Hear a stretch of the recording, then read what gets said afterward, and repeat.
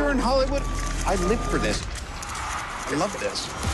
The red carpet. It's a dream come true. The adoring fans. All the fans lined up. I feel so lucky.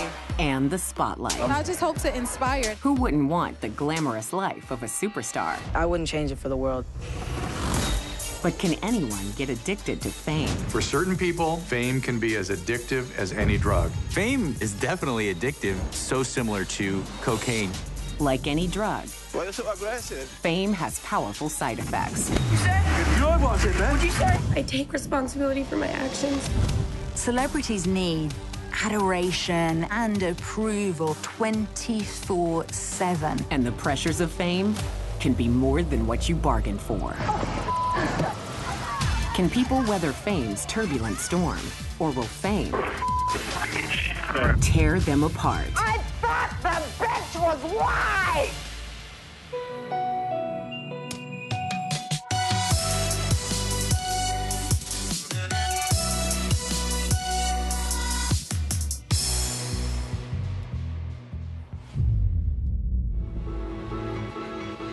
I've wanted to be famous my entire life. Sometimes I'm just like, I can't believe that this is my world.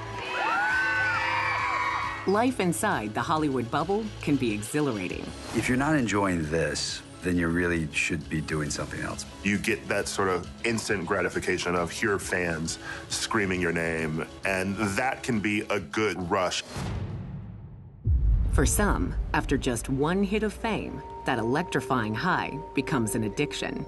There's no doubt that fame is addictive. People compulsively pursue it. The reward of fame, very much like any other addictive substance, is so alluring that it overwhelms any of the negative. They're just getting more and more and more and more, but more and more and more is never enough. If you have that intensity and that rush, it's so difficult to sustain, and it's so difficult to give up. A sudden burst of fame is so rewarding, and the reward system in that setting is surged with dopamine. And the brain, of course, says, do that again, do that again. You have to maintain the fame to keep themselves okay. And the threat of losing it is what's the source of stress. For many celebrities, fame presents a tricky dilemma. If you're a big star, you probably don't want all that attention, but at the same time, man, it would probably be pretty hurtful if you didn't get it. That thing that you desperately don't want maybe is something that you need. Once you've obtained fame, the pressure can lead to unpredictable behavior. Hey, Justin Bieber, happy birthday, my man. And the cameras are there to catch it all. What'd you say? You're watching, man. What'd you say? Justin Bieber's rise was really quick. And we've seen him go through periods in his career where he was lashing out. Sometimes when you see celebrities acting out, it can be a cry for help. But more often than not, it's the idea that fame is addicting. That no matter what you do, people are going to pay attention to you. Fame can drive really odd behaviors and really dangerous behaviors. It's like we remember when Brittany came out of the 7-Eleven and was smashing cars and doing really strange things that we didn't imagine Brittany to do. That's where she got you in the umbrella? There are so many coping mechanisms that have worked for so long, and then suddenly things are falling apart. They don't have the coping skills necessary to deal with fame. So this is where we see, like, ultimate meltdowns. You're assaulting me. I'm assaulting you? Yeah, you're assaulting me. You're assaulting me. Guys, I cannot see. Please move aside. People like Lindsay Lohan, who grew up in the industry, all of that, you know, sort of 24/7 attention. I'm not taking this as a joke. It's my life. Was really creating a lot of problems for her. And it's the dark side of fame. It's the idea that the media contributed to a lot of their bad decisions. And it's my career and something I've worked for my entire life. And the press will build you up to see how much you can take just to watch you fall, because a lot of the people enjoy reading about the drama. The media can hunt you down and sort of make your life awful. Fame used to be reserved for A-list celebrities.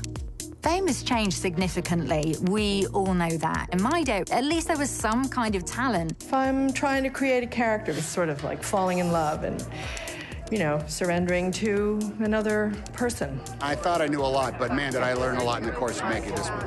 I think in a traditional sense, fame was seen as something that was obtained by people with physical talent, athletes, artists, actors. I believe the pathways to fame have been completely blown apart. It's like the wild, wild west out there. If fame before was recognition of talent, fame today is just recognition of who you are as a person. When reality TV came on the scene, it changed everything. People come up to you and they're like, you know, they tell you how great you are and everything. Just the idea of wanting people to know who you are. So that's why you allow cameras to film you all the time. The rush of becoming famous just for being yourself can be deliciously addicting. You know, you go from an unknown name, then overnight, literally, you're on the cover of magazines. Paparazzi are following you. Your friends and your family are getting calls from reporters, and it's very exciting. Happy Topless Tuesday!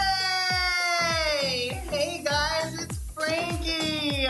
Fame was this thing that I needed to achieve, and the way that I needed to achieve that was to get as much positive accolades thrown at me by as many people as humanly possible.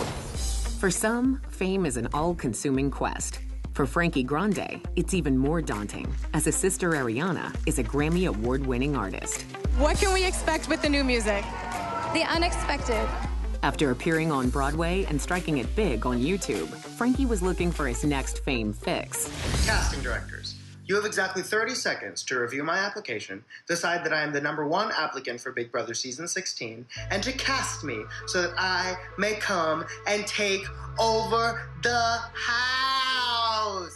I knew that I needed to have more in order to stimulate myself again, in order to get to that place where I felt fame. You should absolutely cast me. That's when Big Brother called. Frankie's about to open his Big Brother package! I was like, okay, cool. This is it. This is my jumping off point. Like, I need to grab this with both hands, and I did. Big Brother took Frankie to new heights, but he didn't realize it would also lead to his downfall. Big Brother is the type of show where you leave with a fan base, but you also leave with people who hate you with their entire soul. You're either prepared for it or you're not, and if you're not, then you're f***ed. Coming up. Many, many celebrities are highly motivated to do more and more outrageous things to get their fix. That's addiction. People would literally write to me on Vine and say, kill yourself. If you keep doing something crazier, people are going to keep looking. We like watching the craziness, and we're raising that bar all the time.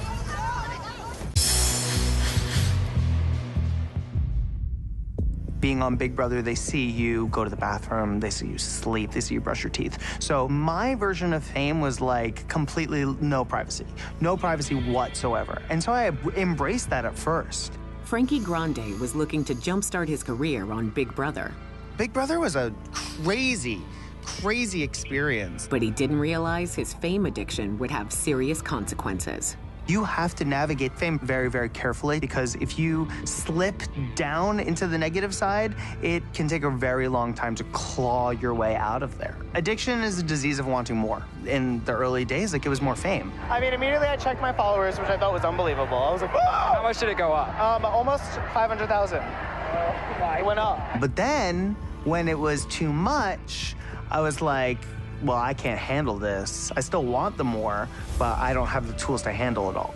After the show ended, Frankie was shocked by the fans' negative reactions. Suddenly, fame was the enemy. Outside opinions started to come in. I feel like I took a huge step backwards in terms of my fame meter, in terms of achieving anything. I was terrified. But for those seeking fame, the chance to be on reality TV outweighs the risks and embarrassment.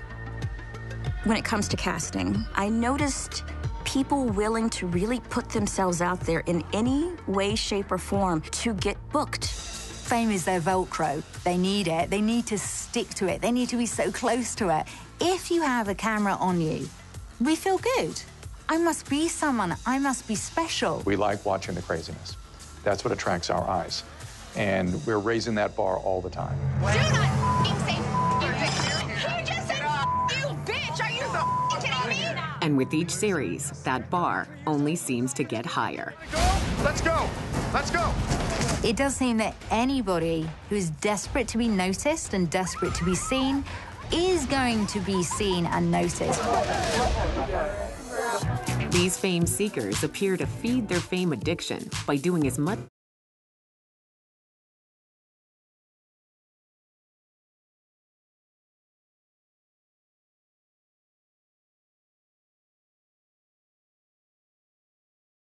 people to know who you are. She shared the same with you because I her before you, not while I was with you. I mean, look at the people who go from an MTV show to a competition show on that network, to a dating show, to any other type of show. There are some narcissistic issues there that it creates that motivation. I want to be on a reality show because, hey, it's me. And you should want to watch me because it's me. Who I am, my personality, everything that has to do with me. You'll see people that had some success on reality starting to pursue almost anything they could do in the public eye, where you start wondering, why are they doing that? You! Again, that is an attempt to get that fix of fame. To some extent, fame, sudden fame at least, is somewhat like trauma in that it can exceed your body and brain's upper limit of its capacity to regulate. That's where it becomes addictive.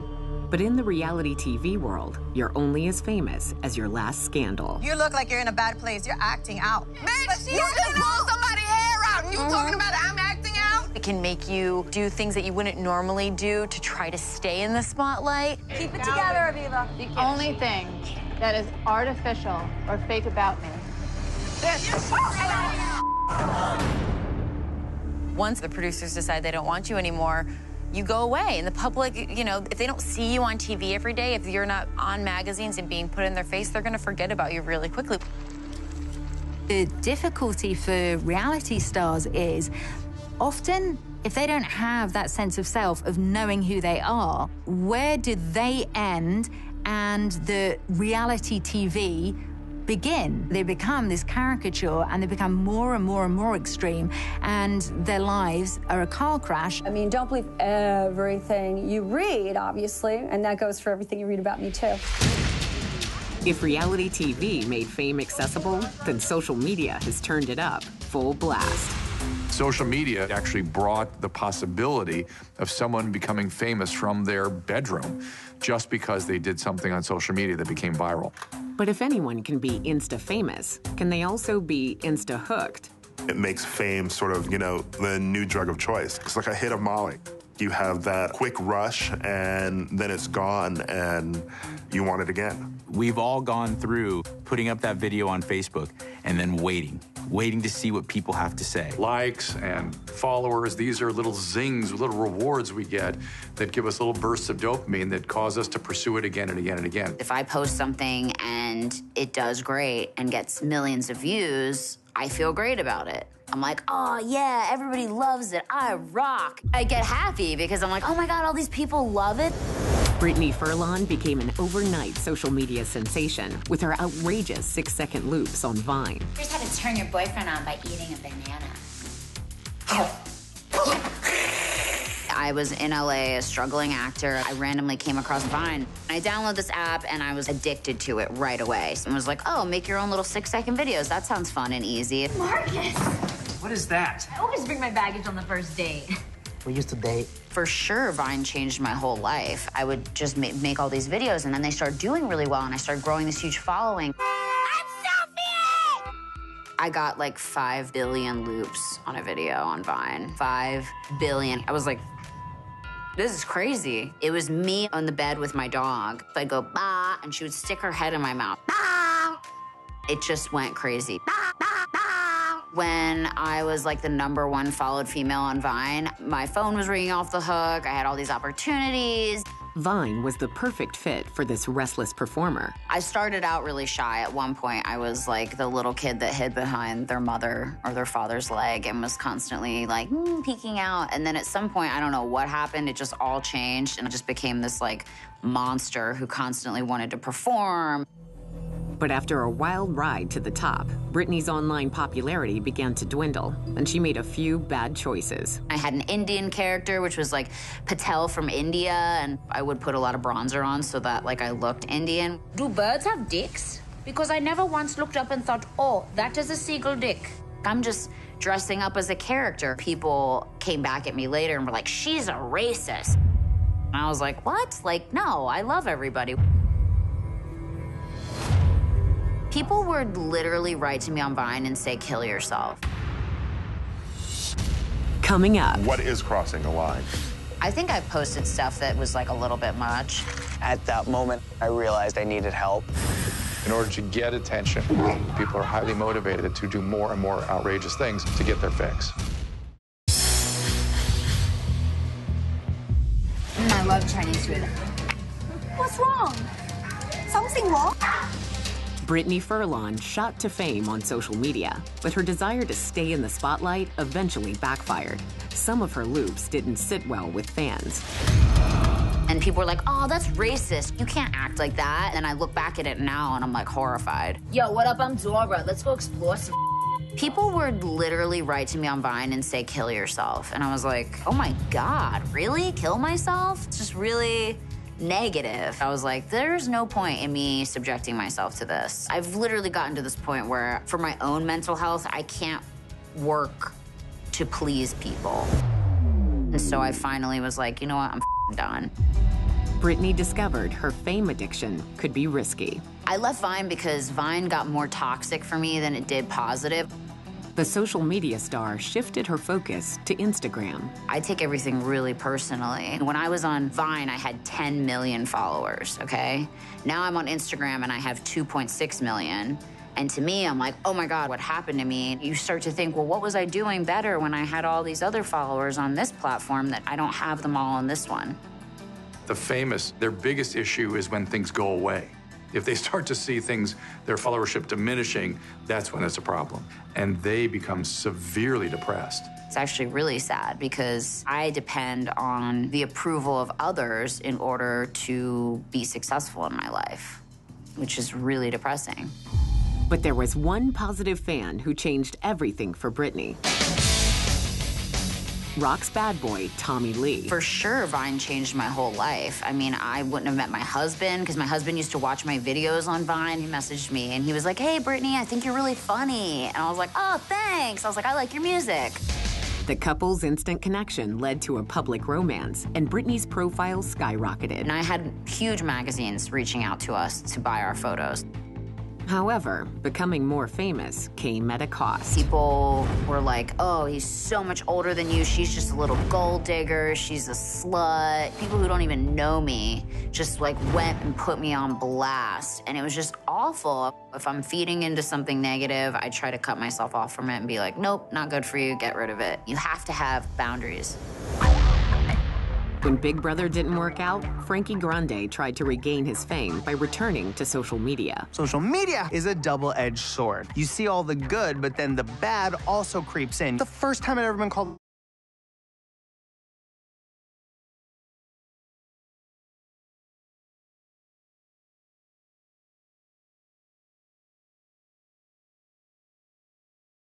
is too far. What is crossing a line? As long as people continue to consume your content, as long as you continue to make money off of it, continue to get attention, the line is really up to you. I think I've posted stuff that was like a little bit much. I mean, especially when I first started dating my husband because like we were so sexual, like we would just post like whatever the f we wanted. Brittany isn't the only one pushing boundaries. See you, man. How you been? Good, dude. You've been blowing up lately. I've been seeing you everywhere. I mean, maybe someone else. You know. So Logan Paul is a YouTube personality. The key is to just not think something I'm very good at. He gained fame from making videos that were funny to his fan base, and it ended up with him doing a lot of pranks and things to get attention. With over 500 million followers, Logan Paul was enjoying the positive online fame wave. But his desire for even greater attention led him to make a terrible mistake. Logan made this visit to the base of Mount Fuji, this place called the Suicide Forest, which is infamous for people taking their lives. Seriously, you think that's real? And he filmed himself with a dead body in the frame. Well, you never stand next to a dead guy? It was definitely a shock to people. He faced a lot of backlash online for putting a dead person's body into one of his videos, into one of his pranks, just for attention. Even Hollywood was horrified by the YouTuber's actions. It wasn't just a mistake in Japanese culture. I think it would have been a mistake in any country, any culture. I think people like Logan Paul would probably do anything to be famous, and I would blame him for his actions. There's sort of a lack of accountability, and as long as that holds true, there is no line. I've made a severe and continuous lapse in my judgment. Most importantly, I want to apologize to the victim. I don't expect to be forgiven. I'm just here to apologize. I'm ashamed of myself. With celebrities, they are driven to get what they need, which is the eyes on them. And what can happen is they can feel like they're invincible. Andy Warhol said that everyone will be famous for 15 minutes, and I think social media has let people go on a lot longer than 15 minutes. Fame's addictive power can be so strong, celebrities will do anything to hold on to their 15 minutes, especially reality TV stars. Stars will go through a lot of extremes to stay famous. You can look at Real Housewives who maybe engage in battles.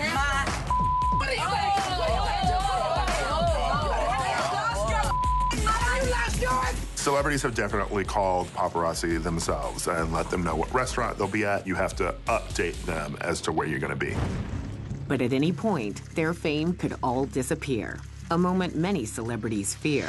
Once the spotlight of fame dims, the celebrity goes into a spiral, just like a drug, just like addiction. The brain can't give it up. They frequently get a withdrawal syndrome. If it's sudden, it can be rather profound, and there can be major depression and mood disturbances. There's also a psychological piece, which is people are going to see me for who I really am.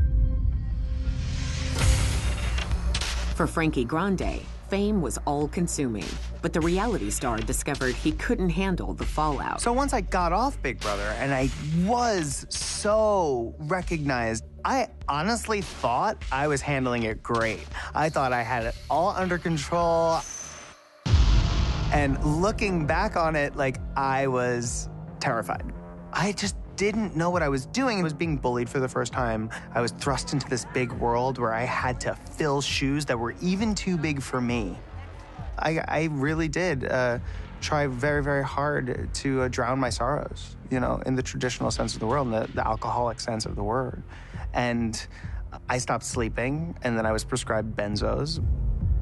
The main correlations between fame and addiction is, again, trauma. Trauma is the inciting spark for most addictions. And again, it's because you can't regulate your emotions. Boy, both fame and drugs are solving the same problem, aren't they?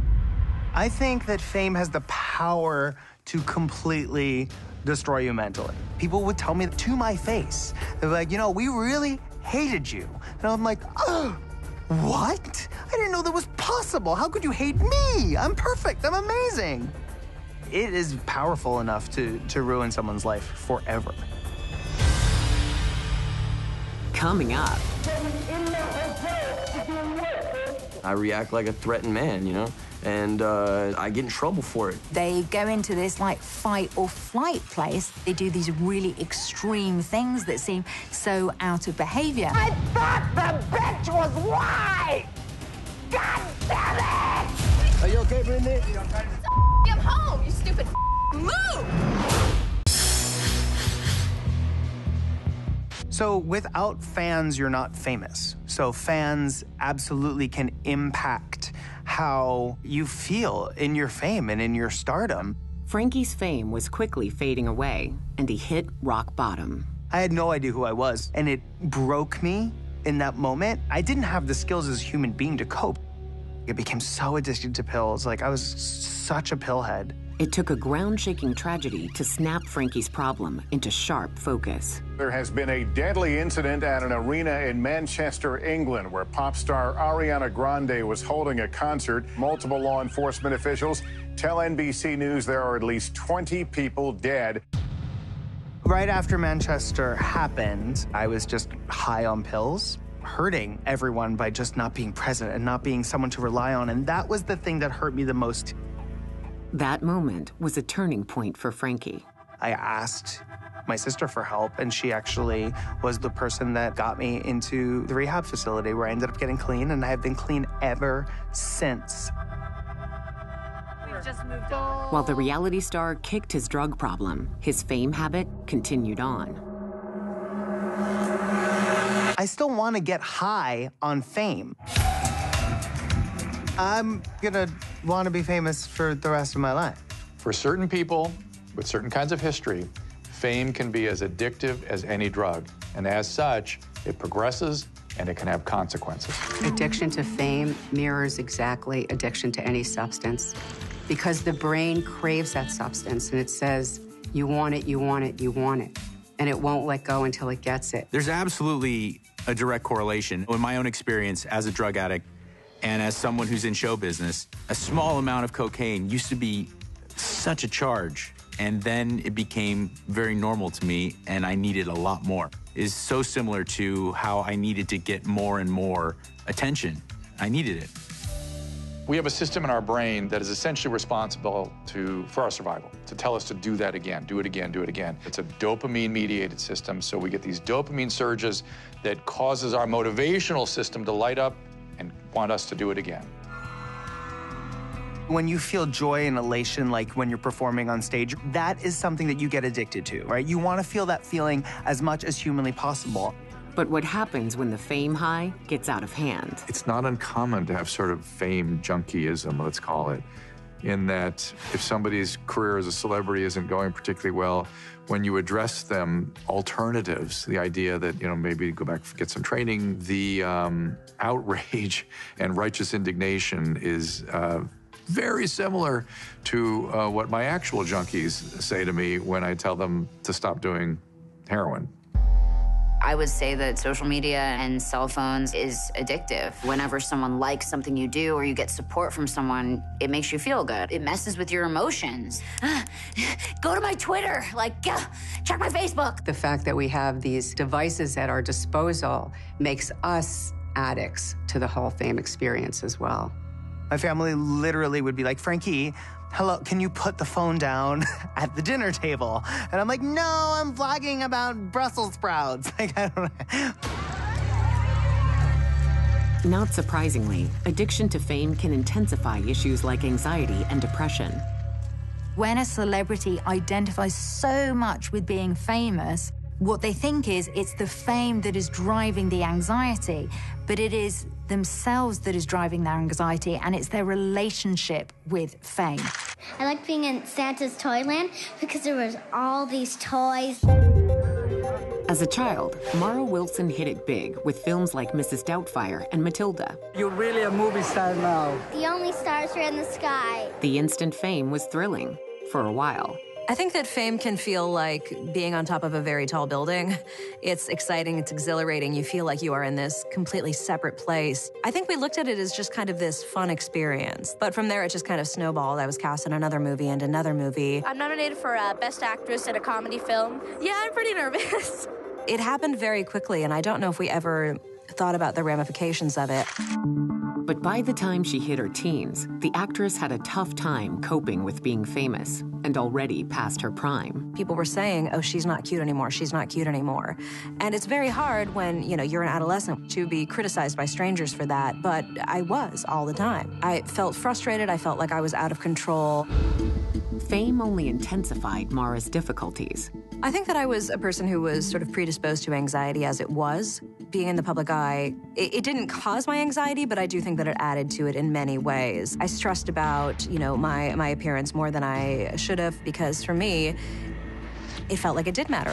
When famous people have to live in the world, they're overcome a lot of times with anxiety and depression. They have an expectation from the world that they need to live up to.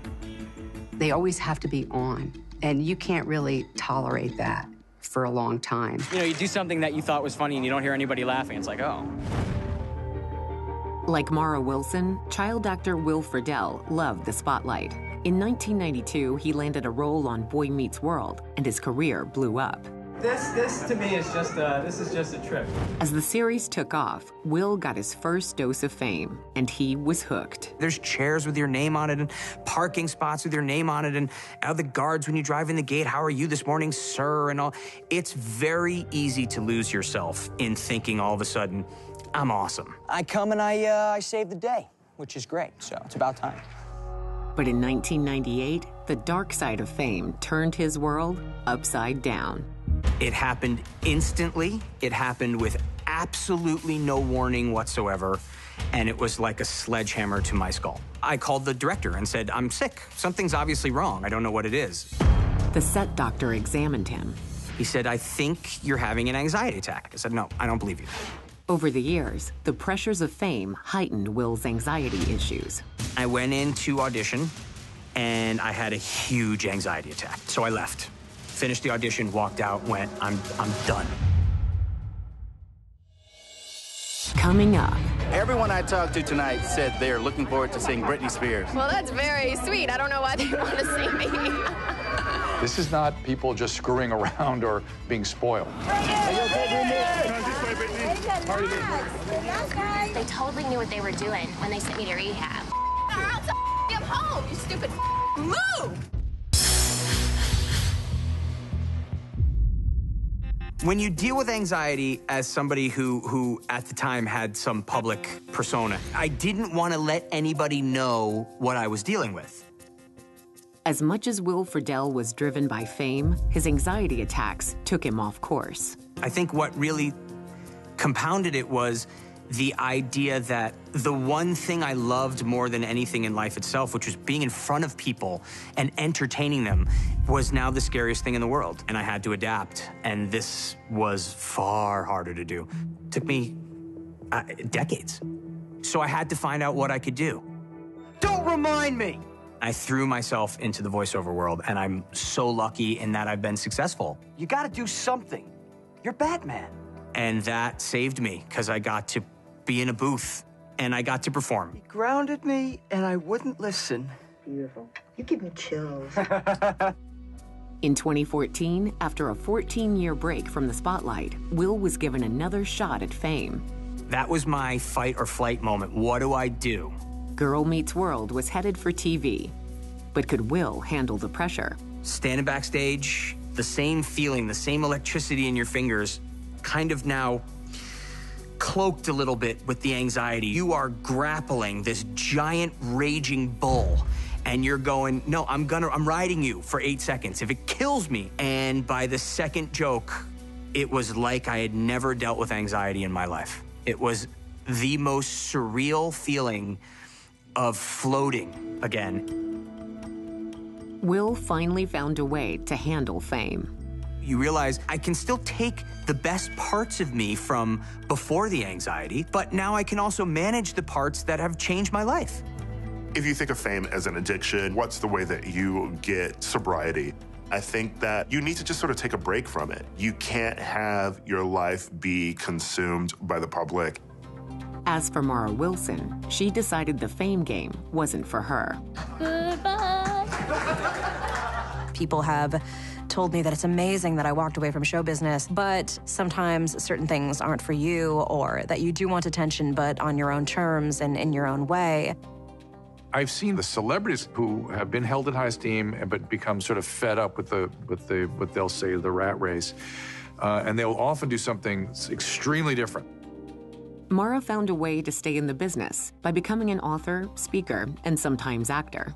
I think that I'm much happier with myself because I don't feel like I need to live up to an impossible standard. I can just be myself. But without an exit plan, the pressures of fame can become overwhelming. Fame is a form of trauma because life is never the same afterward again. I want you to shut the up. All right, get out of here. If fame is a drug, is there such a thing as a fame overdose? And can the side effects of fame drive celebrities to outrageous behaviors? I'm sorry, man. They go into this like fight or flight place and their brains literally stop functioning the way they're supposed to. They do these really extreme things that seem so out of behavior. International pop star Bjork lost her cool at the Bangkok airport. Welcome to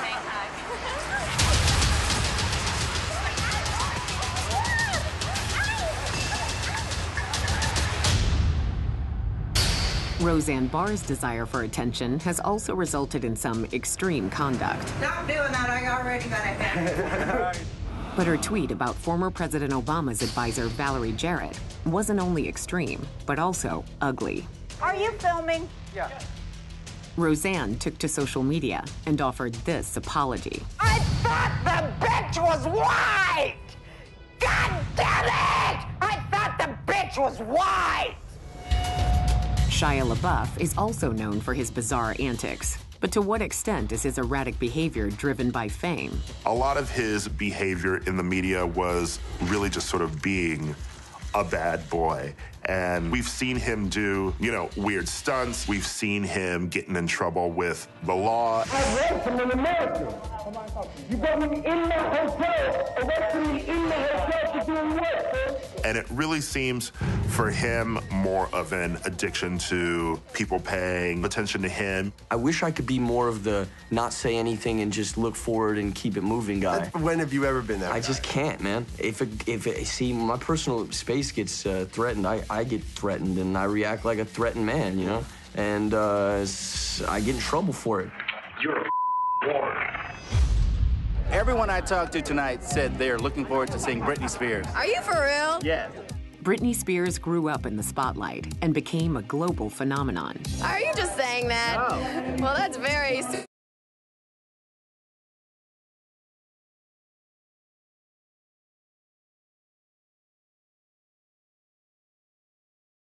I'm just progressively but slowly getting it together and trying to, find my niche. You could see how there was a direct line from how much attention was being paid to her and the mental struggles that she was going through. They totally knew what they were doing when they sent me to rehab. I stole something at home. Shut up. I really am pregnant. Get home, you stupid. Move!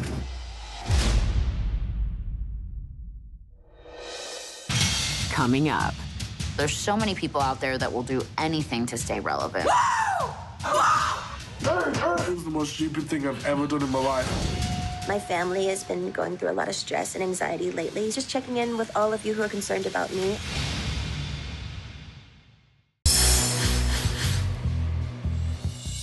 Taking things really slow, though, and I'm just progressively but slowly getting it together and trying to, find my niche.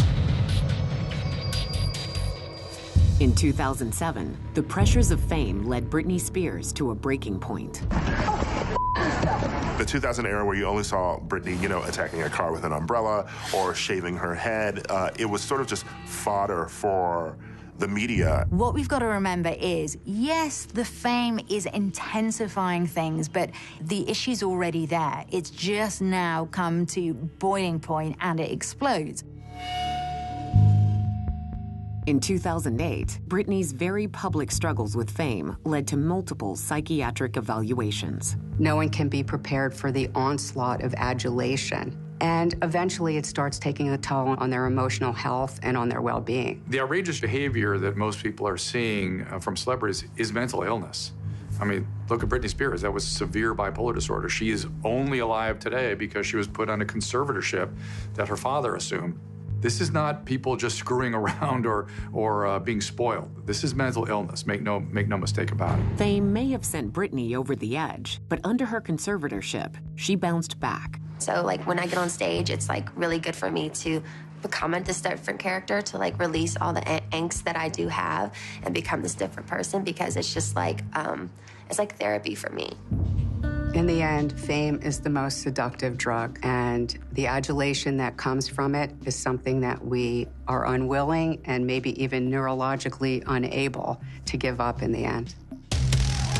In 2019, Britney wasn't ready to give up her fame and was struggling again. Britney Spears stunning fans calling off her Vegas residency. Britney reportedly checks into a mental hospital, the tough time she's having in her personal life. So why would Britney still desire the spotlight, given her past traumas? Most people who become famous have an addiction to that experience after it has happened to them, and that very, very few people are able to escape the fame dynamic. After the pop star checked out of the hospital, she took to social media to stop the rumors and connect with her fans. Hi guys, just checking in with all of you who are concerned about me. All is well. My family has been going through a lot of stress and anxiety lately, so I just needed time to deal. But don't worry, I'll be back very soon. What is so wonderful to see is when celebrities will work on themselves with a great team of people, get the right help that they need. Healing can take place. It's just when they're ready. Despite the trauma fame can cause, the desire for attention only seems to be on the rise, as shown in these online videos. There's so many people out there that will do anything to stay relevant. You see people on there, like on YouTube, they're doing crazy challenges and stuff that are not safe. There's wax all in my mouth for my subscribers. 100 layers. Oh my God, I look like a freak. And they're doing them just to get people to watch. Well, by now, you've probably heard the warnings from police about the Bird Box Challenge. This is the result of a Utah teen blindfolding herself while driving. If you keep topping yourself, if you keep doing something that's crazier, people are going to keep looking.